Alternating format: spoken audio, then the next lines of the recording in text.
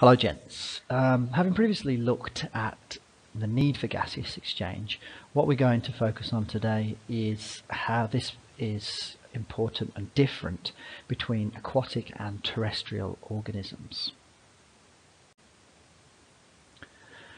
We've previously identified the gases that need to be exchanged between organisms and the environment. The important gases being carbon dioxide, which is required for plants in order to carry out photosynthesis. As we can see from the word equation here, it's a way of plants creating the food that they require to survive, taking in this carbon dioxide gas. And then both animals and plants then need to carry out cellular respiration, which we see down the bottom here, which is a way to take the energy that's in that food, whether it be in plants and produced by photosynthesis or in animals and consumed, and take the energy that's in that food and convert it into a useful form so that the cellular reactions that take place, all of those processes that happen in the cells, then have that energy in a form that they can use. So as well as these two gases, oxygen and carbon dioxide, that are required, organisms also have waste gases that they produce. So the plants here we can see produce oxygen that they can remove, and also both plants and animals produce waste carbon dioxide that they also need to exchange and remove after it has been produced.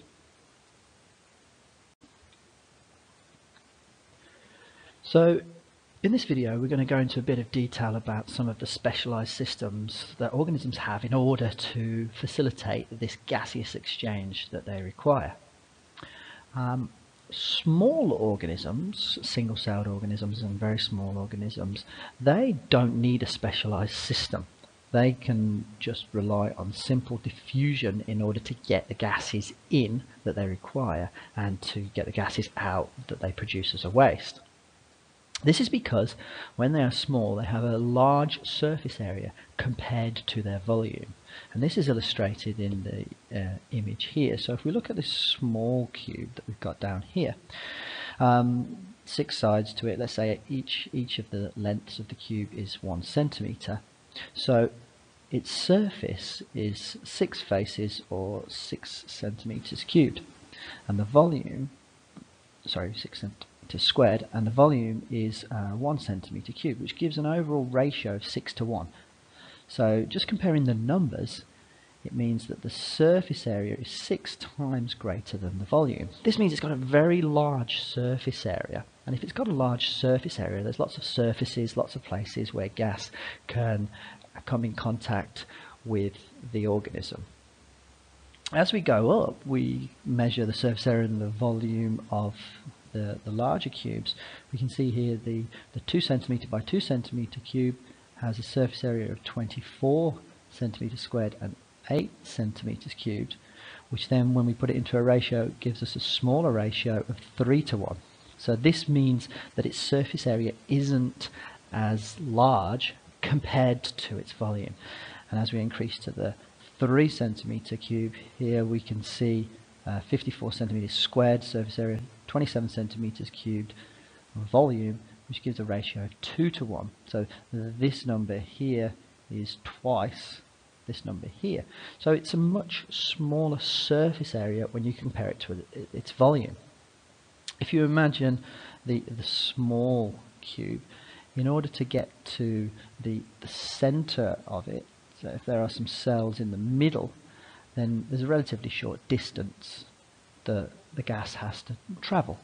When we have larger cubes and there are cells in the middle, then this distance from the outside is much greater. And so what we see is that larger organisms, such as for example here, they need to have a specialized system in order to get the gases into those cells so that the cells can have the gases that they require for the cellular processes. Okay, so the title was that we were going to look at gaseous exchange in both aquatic and terrestrial organisms. Just to make sure everybody's clear, this means aquatic means that organisms live in water, and terrestrial means that organisms live on land.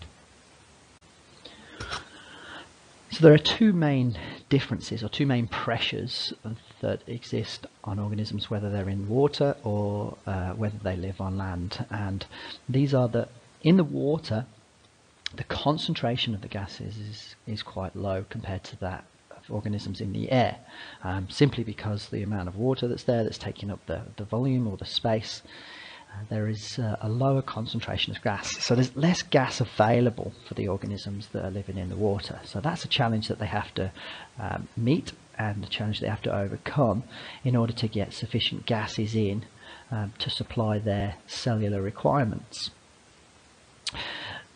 Conversely, living on land, the problem for the organisms is that the gases are in the air, and the gases in the air can't then get into the bloodstream of the organism until they have been dissolved into a liquid. So when the oxygen, let's take animals, humans for example, when the oxygen moves into the actually alveoli, as we can see it here, it's still in a gaseous form, and before it can make this movement into the capillary, it needs to be dissolved into a liquid. And so what we often find is that there is a moist surface on the inside of the alveoli here, and other organisms have other adaptations, so that that oxygen can firstly dissolve into that moist surface and then move across into the blood of the capillary. But that's a challenge that different organisms have when they are on land and oxygen is in a gaseous form in the air. Okay, so let's focus on aquatic organisms firstly, and look at plants in aquatic environments. Many plants exist in aquatic environments, and the main adaptation that these underwater plants have is that their leaves are very thin. They've got a very thin leaf surface, which means that they can get the carbon dioxide that they need for photosynthesis and the oxygen that they need for respiration from that water easily. These gases that are dissolved in the water and can move into the leaves by diffusion alone. Because that leaf surface is really thin, it can easily those gases can easily reach the target cells where they are needed for those cellular processes. A bit like the idea that we discussed earlier of the surface area to volume ratio. Having a really thin leaf surface facilitates that diffusion of those gases and makes it easy for those gases to get to the cells where they are needed. So the main group of animals that we're going to look at is the fish that are involved in aquatic environments. And fish have gills in order to allow gaseous exchange to occur with the water. This really maximizes gaseous exchange between the fish and the water because the gills have a huge surface area. Gills are effectively more efficient than lungs because of the surface area that they have and the blood supply that they have flowing to them. Well, all the fish do when they're swimming in the water is that they gulp the water into their mouths, and then this water passes through their mouths and across the surface of their gills. The gills then will take oxygen, which is dissolved in that water, out of the water, and it will pass across into the blood that is flowing through the gills. The gills have a huge, rich supply of blood in order to facilitate this diffusion and get the required gases that they need and expel the waste gases that are produced. Okay, so now looking at terrestrial organisms or organisms on land. And firstly, the plants. The plants have the main cells in the plants where the gases are required are the cells in the leaves. And so plants have got a number of adaptations to facilitate the transport of gas and the exchange of gas with the environment. So like the plants in water, the leaves are relatively thin, not as thin generally as the leaves that are found in plants in water, but still quite thin. And then In order to get the gases in, the plants have these structures mainly on the undersurface of their leaves, called stomata, with the two guard cells either side of a hole, which can open and close in order to allow gases to diffuse in. Next, then above the bottom layer of the leaf, you can see that in this layer here, it's relatively loosely packed cells. There are gaps between the cells, and this allows the gases that move in by diffusion to easily move around within the leaf, and ultimately, as far as carbon dioxide is concerned, get to this layer of cells here, which is called the palisade cells. The palisade cells are massively packed with the chloroplasts that are essential for photosynthesis. They're close to the top surface of the leaf so that plenty of light can pass through to those cells, and this is where almost all of the photosynthesis happens within the plants. And so it's an easy route for the carbon dioxide that is needed to diffuse in and get to those cells there. Those cells produce, through photosynthesis, the waste gas of oxygen, and similarly that oxygen then has got an easy passage through the spongy layer and out through the stomata to return to the air.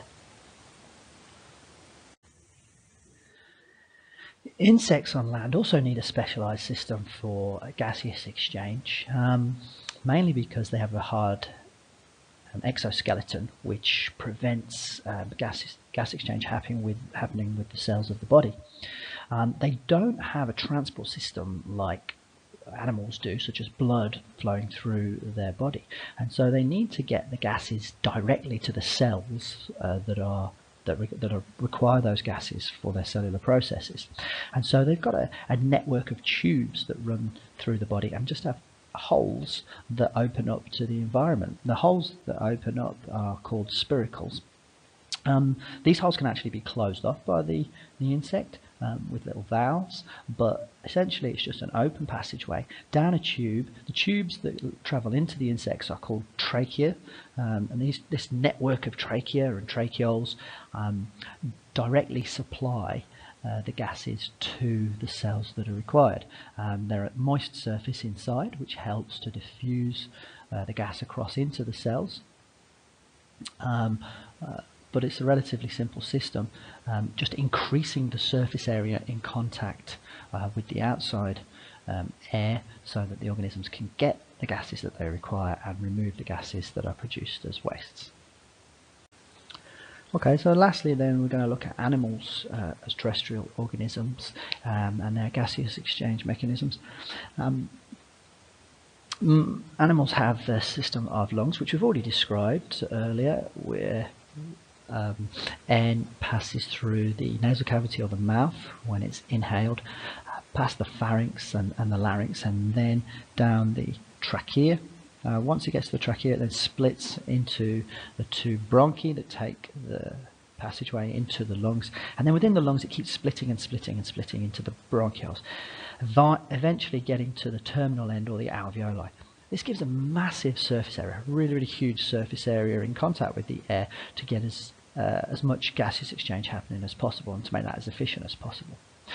Also, as we described earlier, those alveoli have a moist surface on the inside, which allows the gas to dissolve firstly in there, and that makes diffusion into the blood far more efficient. Within the lungs, of course, as well, there is a massive network of blood capillaries to allow this gaseous exchange to happen between the alveoli and the blood. Many organisms, especially active organisms, need a lot of energy.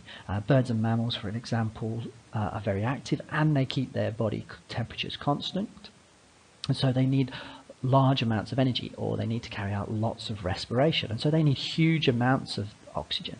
And oxygen is relatively low in the atmosphere, and so if we just relied on simple diffusion and the lungs, it probably wouldn't supply sufficient oxygen to these organisms.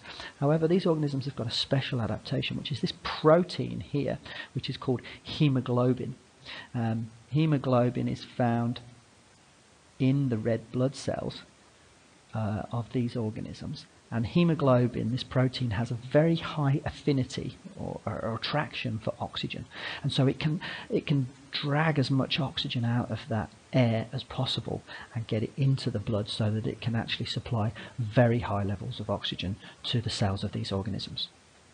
Hemoglobin packaged inside the red blood cells can actually increase the blood's ability to carry oxygen by about 20 times, make it about 20 times more efficient. So this is a great adaptation these organisms have.